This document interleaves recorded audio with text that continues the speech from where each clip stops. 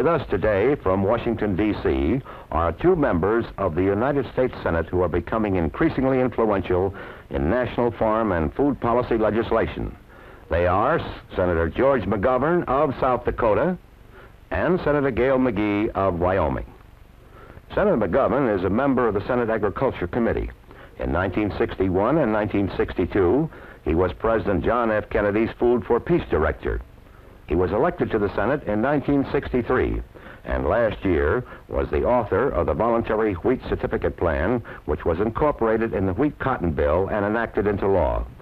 Senator McGovern was floor manager for the important farm legislation when it came up for passage, although it was his first Congress as a member of the United States Senate. Senator Gale McGee of Wyoming is a member of the Senate Appropriations Committee and author of legislation which established the National Food Marketing Commission.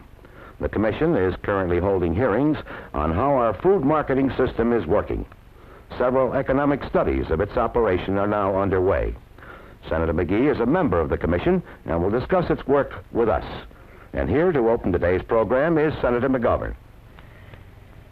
Gale, my correspondence, and I expect yours is somewhat similar, indicates a considerable amount of concern on the part of farm operators and ranchers as to exactly what the impact of the administration's farm bill will be on agricultural income. I think we know that in recent years, net farm income has been running about $1 billion a year above the level of 1960. But unfortunately, that income improvement is not continuing. It's more or less stagnant at a time when costs of farmers and ranchers are on the increase. I think the best thing to be said for that income, George, is that it now totals about the same as the income of General Motors. That's all the farmers in the United States. That's a striking way to put it. But the result of this situation of a more or less stagnant gross income at a time when costs of farmers and ranchers are on the increase is that about 90 to 100,000 farm families are disappearing from the land every year. In my state, for example, between the 1950 and 1960 census, we lost 10,000 farm families for an average of about 1,000 a year. We know that many farm families are going deeper into debt every year, and unless something can be done to improve farm income very substantially, I suspect that we will see a continuance of this migration from the farm and the ranch into the towns and cities. It's true that we've had some general improvement in some sectors of our agricultural economy, but if you take the farm economy as a whole, over the last 15 years we've had a slide off of about 1/3 in farm income, while the income of the nation as a whole has gone up somewhere around 80%. Now, in my talks in cities, and I know you've been doing the same thing because you're very much in demand as a speaker around over the country, I've been stressing the fact that the agricultural problem is not one for farmers alone. It's one that the whole country ought to be deeply concerned about. Actually, about half of the unemployment in the cities stems directly or indirectly from rural people being forced off the land and going into the cities to look for jobs that are in short supply. Well, and one of the curious aspects of that, George, is that we hear our people talking about the farmer and the consumer, as though the farmer himself wasn't a consumer or as though he wasn't people. And it's this separation of the farmer from the real complex of the American people that is a very disturbing thing. It surely is. I told a group of people in Boston the other day that we've had a kind of a Cold War going on for a long period of time between the city dweller on one hand and the farmer on the other, whereas the facts are that their interests are the same. Whatever improves farm income is definitely going to help our city producers, our businessmen, and those who produce for the farm market. Now, the agricultural bill that is now pending before the Congress will make what I think is a valuable contribution to improving farm income, and yet I'm not fully satisfied with that bill in its present form. As near as I can estimate, it might add somewhere around $250 million annually to farm income, which is a precious... that's pretty small. It's a very small increase Yes. in terms of the problem. Particularly in a country that's talking about a gross national product that's jumping by the billions. Exactly. Not by the millions. Exactly. The wheat aspects of that bill do represent a small improvement over the existing program. Under the terms of the legislation as it now stands, we would add about $250 million to the income of our wheat farmers, but we would then take away about $125 million of that by eliminating the so-called export certificate on wheat. This still leaves the farmers with a net gain of $125 million, but as you say, that's a very small amount in terms of what needs to be done. Now, I'm hopeful that when this legislation comes before the Agricultural Committee and on the floor of the Senate, that we can do two things to improve it. Number one, that we'll be able to hold on to the export certificates, and number two, that we can make the 100% parity certificate on domestic food wheat a mandatory provision.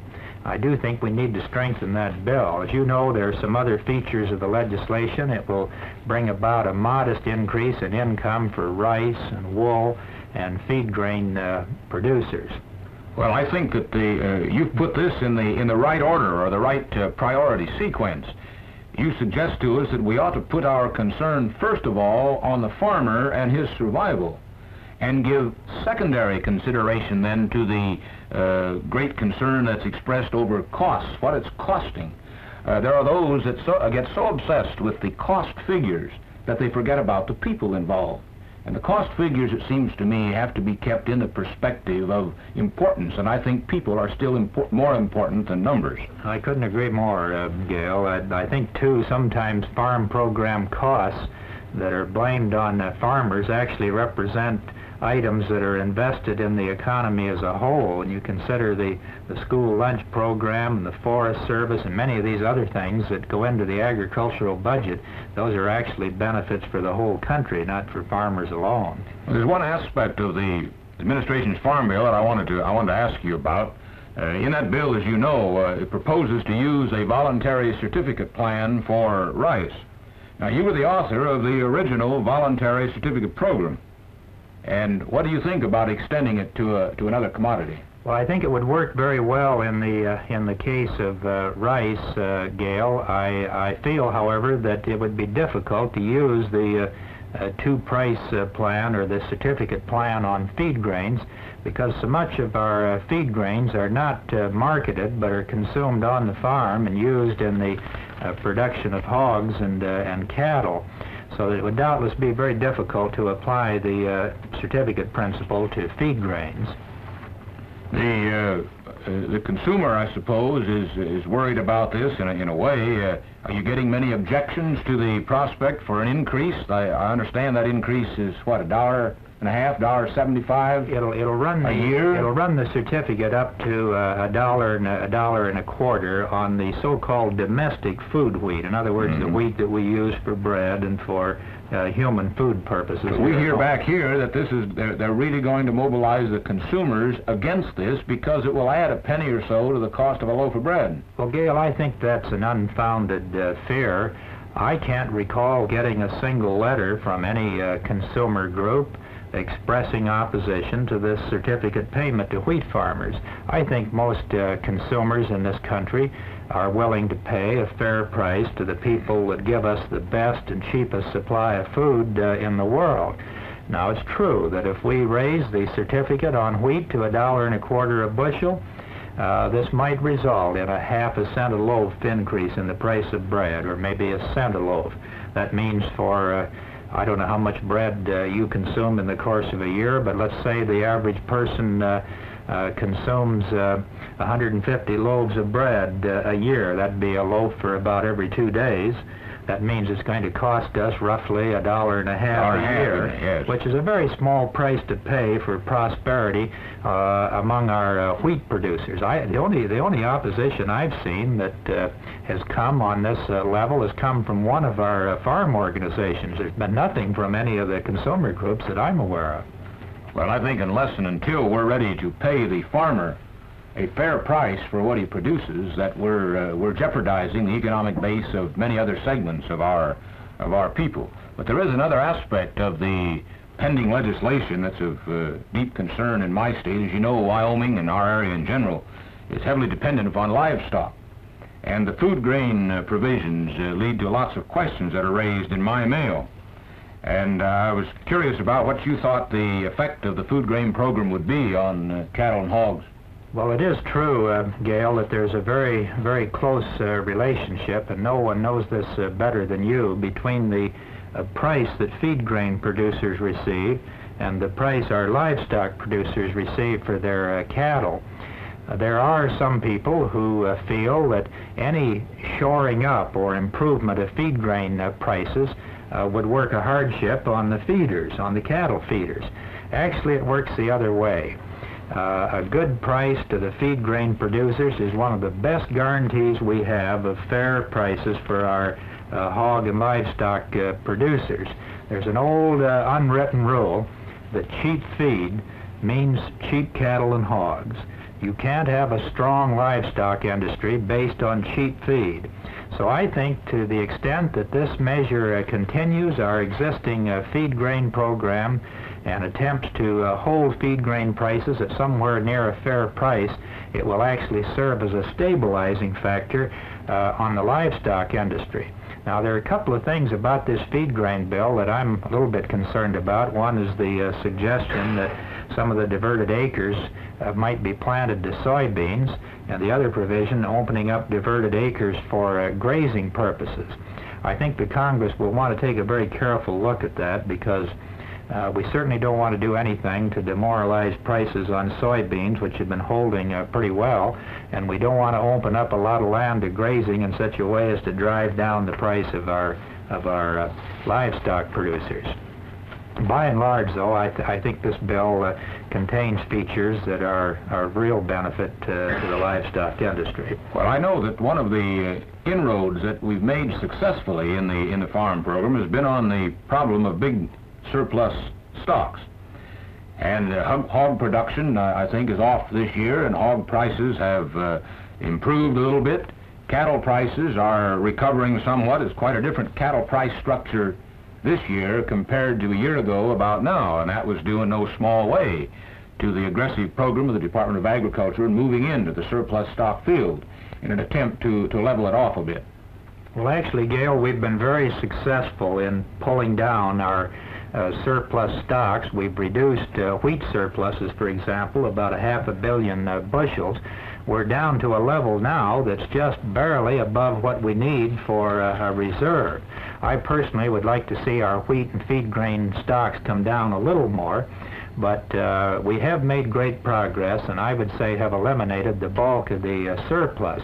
And of course, that's a great advantage to our producers. It takes these price-depressing surpluses off the market. We've moved them into export channels.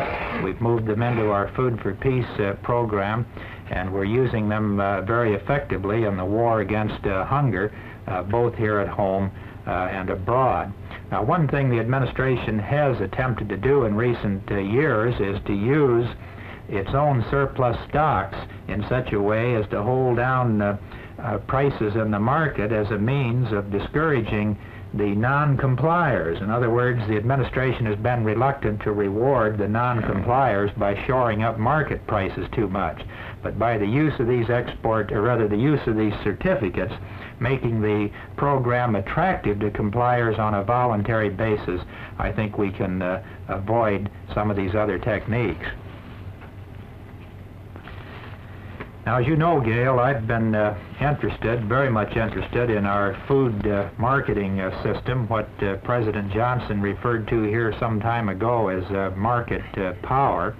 I've been especially concerned about the possible threat to our economy and to our farm and ranch producers from vertical integration, because I think anything that introduces monopoly practice into the food-producing industry could be a threat to both consumers and producers. You've done a tremendous service, in my judgment, both for farmers, for ranchers, and for consumers by the bill that you authored and directed through to passage, setting up a food marketing commission on which you now serve. I'm sure everyone is interested in what that commission's been doing. Well, let me quickly add that you were one of those on the floor of the Senate instrumental in helping us guide that through to successful passage. And the commission is now under full steam, as it were, and we're running into some very interesting things. The reason for the commission really stems from the problem of the prices that the farmer receives or doesn't receive for what he produces. Our concern was triggered by the obvious fact of the last 15 years that the farmer receives less and less for what he grows, while the consumer pays more and more. Since 1950, what the farmer receives has actually dropped 12%. What the housewife pays has actually risen 29 or 30%. And we want to know why that spread. And so we've been striving to get at the answers. Nobody has any prejudgments on this.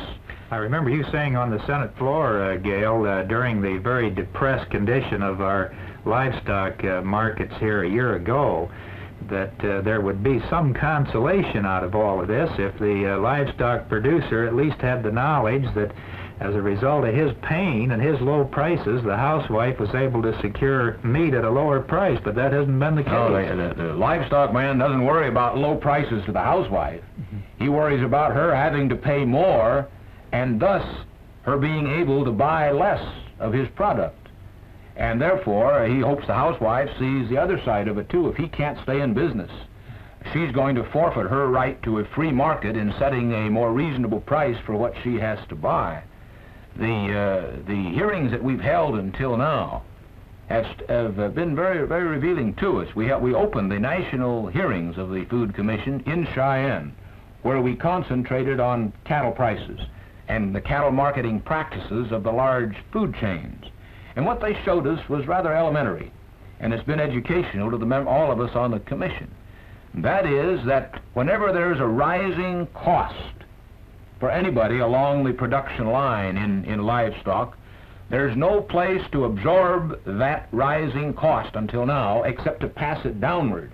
That means that when the food chain buys it, if their costs go up, rather than pay the packer more, they pay him the same, and the packer has to make up the difference by passing his loss down to the feedlot operator. The feedlot operator has testified before us that he can't pass it up because the packer won't take it, who says that the chain store won't take it, so he passes it down to the cattleman. And the cattleman has no way to pass it. All he can do is pass out of business. And this has been the clear direction of the policy structure in the hearings until now. We've got to come up with a formula. We have to come up with a way in which we can pass upward the rising cost of staying in business. And this has been one of the very revealing disclosures in the course of the hearings until now. Well, that's a fascinating report on the activities of that commission. I know we've had alarm expressed in correspondence that's come into our office, not only from our livestock producers, but from many of our feeders and our livestock commission people. The whole industry seems to be concerned. Even the packers are concerned about this trend towards integration that threatens to destroy what we thought of traditionally as free enterprise in the livestock industry. Well, what it really comes down to, we had disclosed in another way in the hearings here in Washington, where we had all of the large food chains in to testify. And this centered around the testimony of the Federal Trade Commission that disclosed that the marketing power, the buying power of the large chains has become so considerable that they, in effect, set the price. The upshot of it is that the law of supply and demand has been repealed. That the prices, it's what some call administered prices. The prices are set at the top. They're not responsive to supply and demand. They're not responsive necessarily to cost. They're responsive to what the few large marketers at the top are willing to pay, and then it creates ripples downward from that point onward. Gale, will the commission, that is the Food Investigation Commission on which you're serving, will they be holding additional hearings and getting out into the field, or what is the plan? We have a series now of a dozen or more public hearings that are being held across the country. We've had another hearing on cattle in Fort Worth. We've just come back from a hearing in Georgia on poultry. We're going into some states on dairy products, to others on baking goods, and to others on fruit and vegetables, so that we can get the whole panorama of the marketing problems. But already they're beginning to assume a pattern, and whether it be in livestock or in dairy produce or in poultry or in fruits and vegetables, the same pattern seems to exist, namely that the rising costs of doing business in this modern day are absorbed at the bottom by the producer. And this is more notably so among those in the farm community who produce perishables. That is, those where the time factor becomes an element in getting rid of whatever their supply is at that time. And that the large purchasers at the top, namely the food chains, have acquired an advantage in bargaining position so that they can fix a price and get it from a man whose heifers have to go to market or he's going to lose money on them, or whose turkeys have to be sold or they're going to lose the peak of the, let's say, the Thanksgiving or the Christmas season, or whose vegetables are going to spoil if they aren't picked up within a matter of hours. The purchaser is able to exploit the vulnerable position of the producer. And it's this that we have to try to work out some kind of a solution to, by establishing an equitable bargaining position for the farmer at the beginning end of this long line that reaches the consumer. Well, I'm sure the whole country is going to be watching the efforts of your commission with great interest. We've got the greatest food marketing system in the world here, and we want to keep it that way, and we want to correct any of the inequities or deficiencies that creep into it. If I may change the subject now, Gale, for a few moments, there's one problem that I think we're going to have to look ahead to in terms of how we use the enormous productive capacity that we have in this country. It's quite clear that we live in a world where the growth in population is outstripping the capacity of many countries to meet that increase in population. That's especially true in Asia and Africa and Latin America, where you have a rapidly growing human population, but you're not increasing the land that can be cultivated very much. As a matter of fact, I just saw the report from a group meeting in Kansas City the past few days, in which they disclose that actually in India and China in particular, they're running behind. Each day they're further behind than the day before in meeting the food problems of their own population. That's literally true. They're really not even keeping pace with the per capita increase in population. That is, the per capita food production is not keeping pace with the... Well, in the Soviet Union, I think it's true, isn't it? Their problem is too little, not too much. They haven't been plagued with the question of surpluses. I never can fail to reflect that if we have to have problems, I'd rather be worrying about too much than too little. Exactly. Now, recognizing that situation, if we look down the road a piece, I think we can see the day when our own surpluses may be running out. We referred here a while ago to the fact that wheat stocks have come down 500 million bushels, and we're very little above what we need for our own reserve supply today.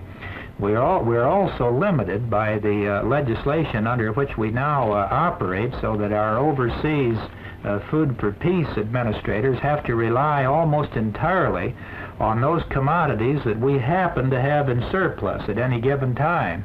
If we run out of milk, we have to cut off our overseas school milk program. If we run out of rice or run out of cornmeal or whatever the case might be, we may have to have an abrupt curtailment of our overseas aid program.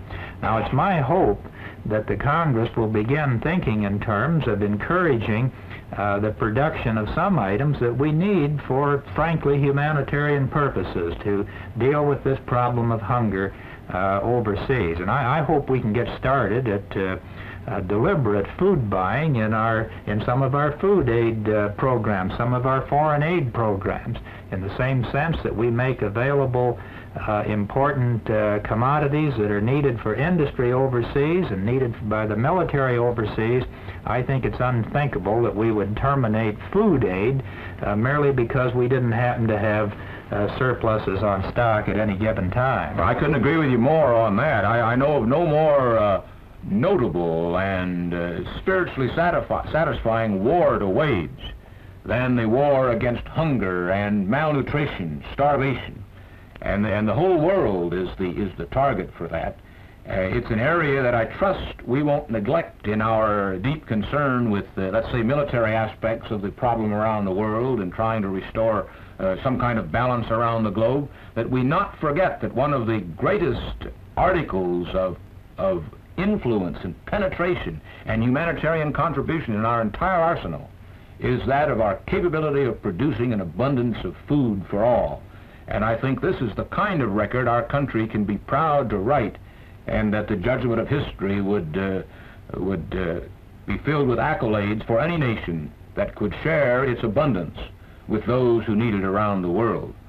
But in as much as we do agree on that, perhaps we could shift to another area of the legislative mill where I would like a little more information. You mentioned just a moment ago milk.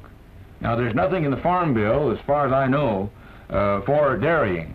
I understand that there may be a Class 1 quota provision, so producers in milk order areas can cut production without losing any of their high value. Well, that's about all that has been proposed by the administration in the field of dairying this year, Gale, for the simple reason that our dairy producers across the country have not agreed on a more far-reaching program. Neither do we have any consensus among poultry and egg producers as to whether or not they want a particular government program or a control program. And of course, in the absence of strong grassroots support for commodity programs, the Congress simply doesn't act.